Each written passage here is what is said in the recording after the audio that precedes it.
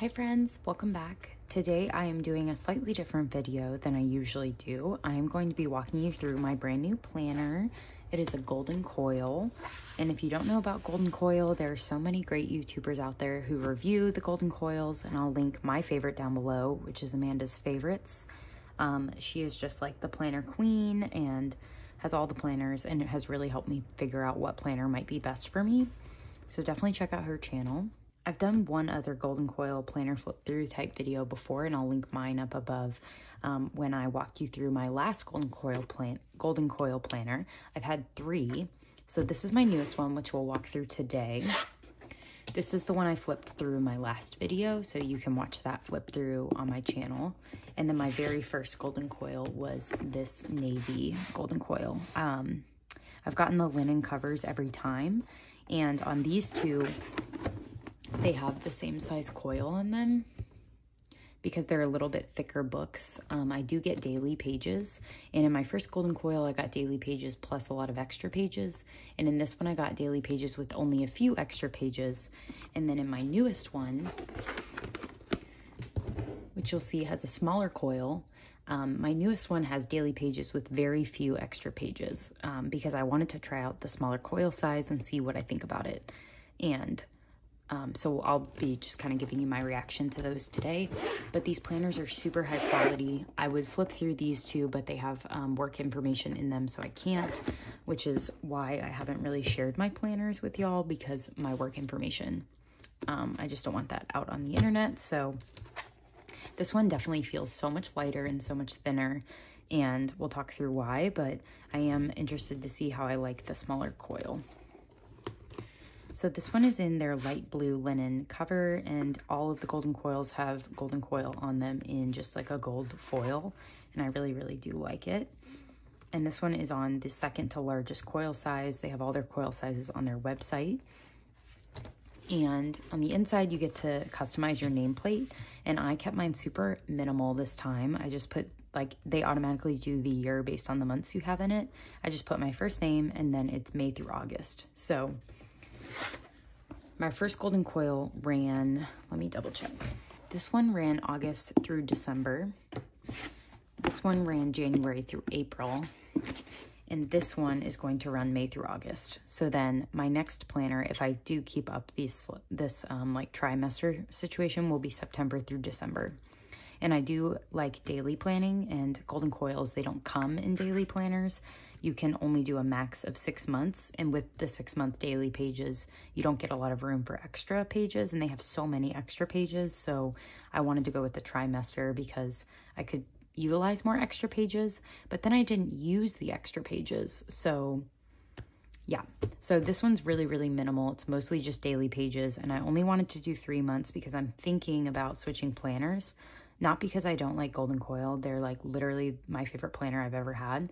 But I'm thinking I need a monthly, weekly, and daily view. And there are very few planners that offer that. In golden coil, you can't choose weekly and daily. You can only choose one or the other. So I'm trying to figure out what planner might work best for me, because I'd really like a 2-week monthly spread, a 1-page weekly layout, like overview, before each daily page then starts for the week. So I'd like to be able to plan different things in different sections. So I found one that I think might work that I might order and start playing around with, but we'll see. So just to walk you through this, and then I'm going to set up my planner. You'll be able to watch all of that if you want, but if you're only here for the flip through, then that'll be the first part. But every golden coil comes with the nameplate, which you can make more fun than this one. I just left it pretty basic this time. And then you have your 2-page monthly spread. And you have a small space for notes over here, and it's a Monday start, which I love. I love my weekends together. And the previous dates are kind of grayed out at the top, and the future dates. And then your month are in the solid color.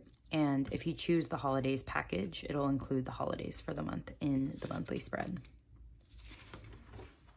And then I added a to-do list after every month, or for every month. I used to have 2, and I just didn't use them, so I'm hoping just the one will be helpful. And then it jumps straight into your dailies. So mine will start this upcoming Monday. Today is May 1st, so on May 3rd, I'll be able to start in this planner. And each daily page goes from 5 a.m. until 10 p.m., which I love. Most daily planners are like 7 to 9 and things, and it just doesn't work for me because I go to the gym at 6 o'clock in the morning, which means I'm waking up in the 5 o'clock hour. So I need a planner that starts at 5. And sometimes I have things late at night. So I work late a lot of nights, and I do like a nighttime volleyball league. So some of those things go until 10. And so I like having an hourly that goes until 10 p.m. I really like having an hourly because I like to plot out my day and time block. I like to do that on Sundays, getting prepared for my week, writing in meetings I have at work, writing in when I want to get things done. And so that really works for me.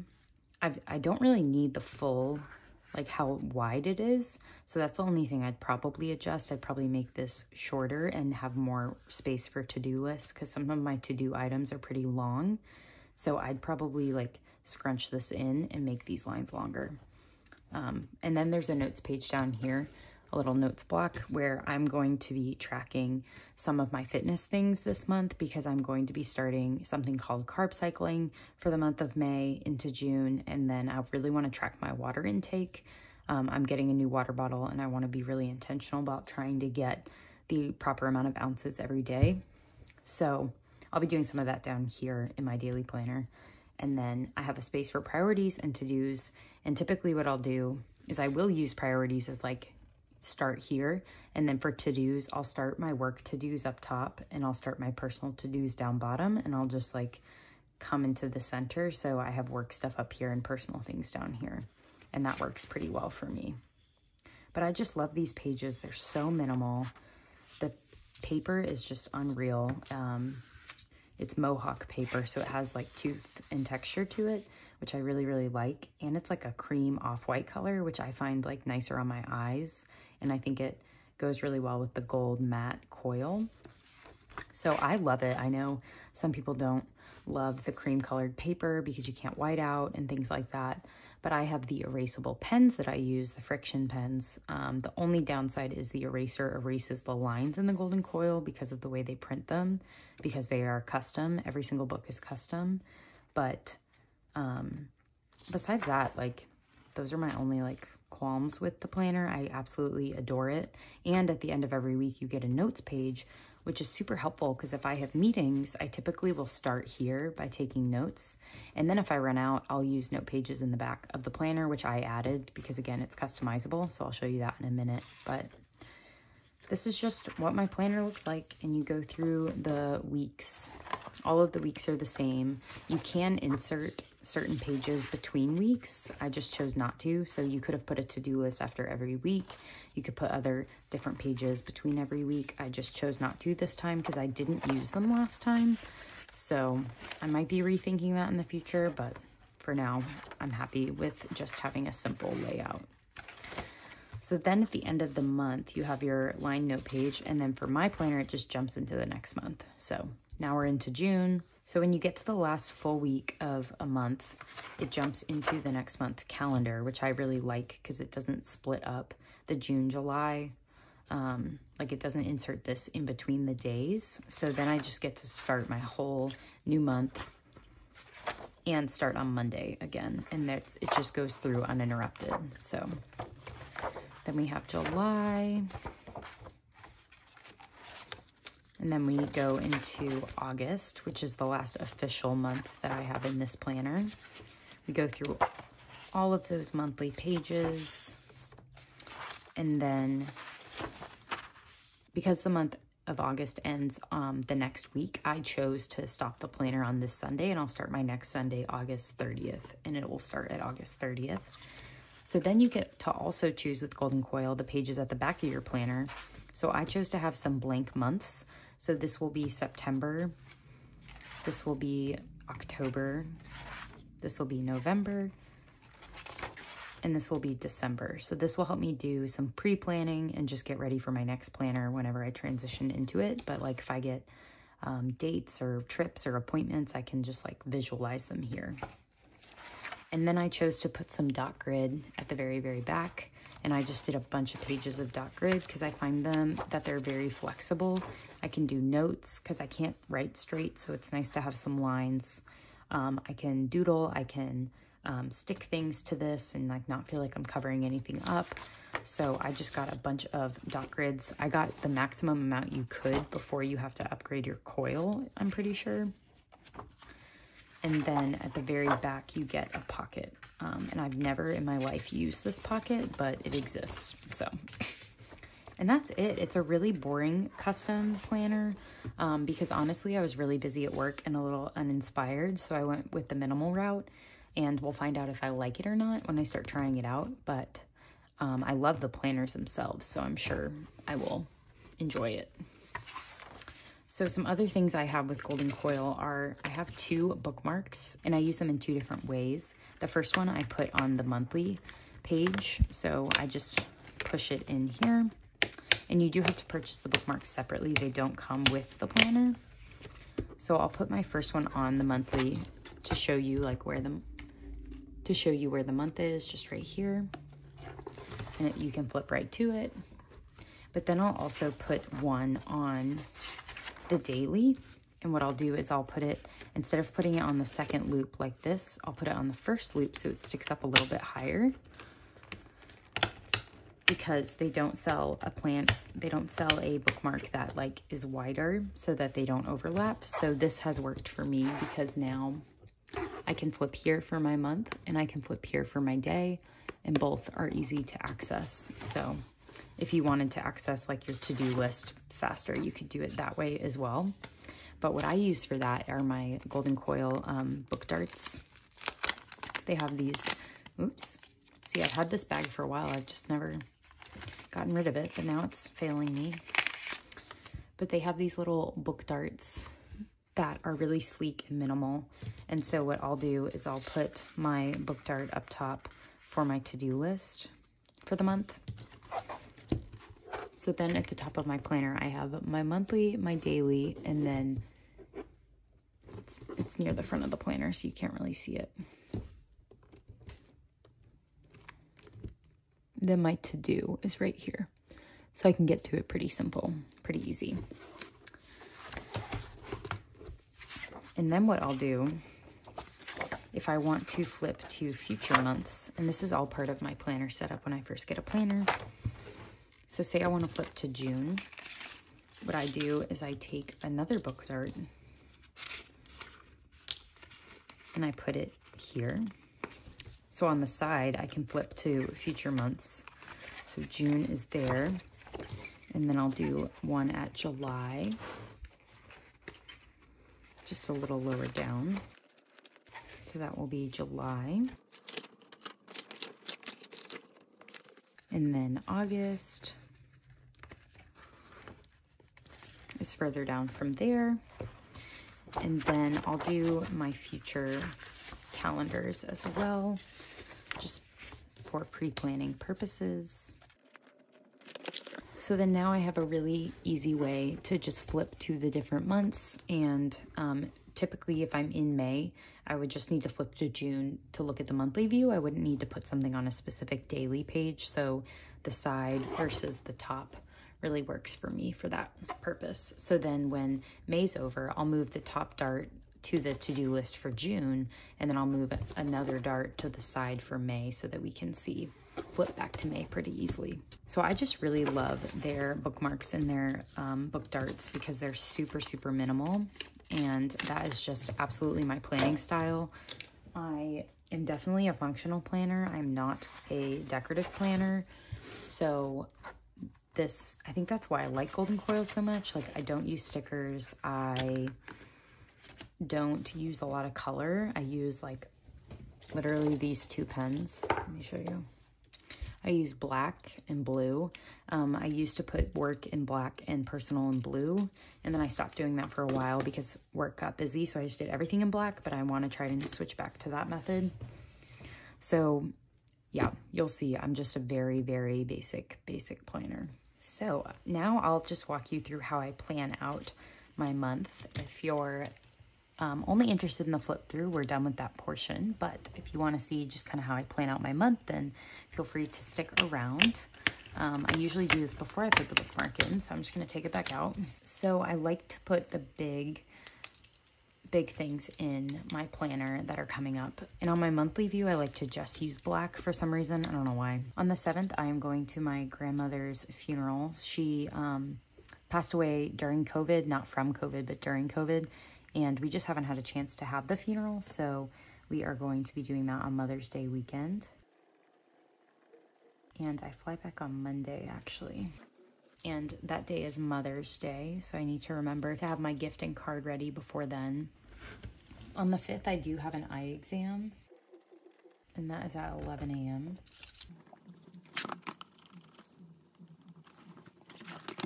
I have counseling on the 10th in the evening, so I'll just put that in here. And then I have a work retreat this day, the 11th through the 12th. On the 14th, I have a friend's going away party, so I'll put that in here. They are moving to New York City, so we're gonna gather and do something fun. The rest of the month, I really don't have a lot until the 29th. I'm going, my family is renting a beach house, so we're doing a beach vacation. So we are going the 29th through, I think I'm coming back on the 6th, and my parents are staying a little bit longer to celebrate their anniversary. And then the 31st is their wedding anniversary. And I think that's most of the big things for the month. This is typically all I put on my monthly spread, are just the big things or appointments, and that's just kind of how I laid that out. Then on the daily spreads is where I do more specific items, so I can give you an example for next week. So, and this is where I color code or like to when I can, and I have to write at a slant, so I'm sorry about that. But on Monday at 6 a.m. I have a kettlebell class, so that's something I have on my calendar. And then I'm also going to a spin class that night. And I'm going to start carb cycling this day, so I'm just gonna put a reminder up here. And during this time of carb cycling, I'll probably put down here kind of like what day it is. And so for Mondays are going to be a high carb day. And so I would do things like this. If I have any big meetings for work, I'll also go in and throw these in, but I just won't today because I don't want that on the internet. But Monday, these are some personal things I have going on. On Tuesday, I'm taking some comp time because I am getting over a really busy time at work. So we'll see what that ends up looking like. But I know I have a volleyball game at 6:30 at night, and that usually lasts about an hour. And I usually have to start driving to volleyball about 45 minutes beforehand. So I'll put drive to volleyball up here to know that I have to leave around 5:45 just to get there in time and to warm up. So that's it for personal things that Tuesday. That Wednesday, I have a HIIT class at 6 a.m. So I'll go to that. Oh, I forgot about carb cycling. I already forgot. This is also a high carb day. And Wednesday, I have a HIIT, but I also have an eye exam appointment. And then Thursday, I leave for my, oh, I also forgot. Wednesday is a low carb day. And then Thursday, I leave for my grandmother's funeral, and my flight is at 3:50. So I'll just put flight, and I land at 9 o'clock my time, 8 o'clock their time. So if my flight is at 3:50, I probably need to be there about an hour beforehand. So I'll put airport up here and then drive to airport up here. That's all settled. And then Thursday is a high carb day.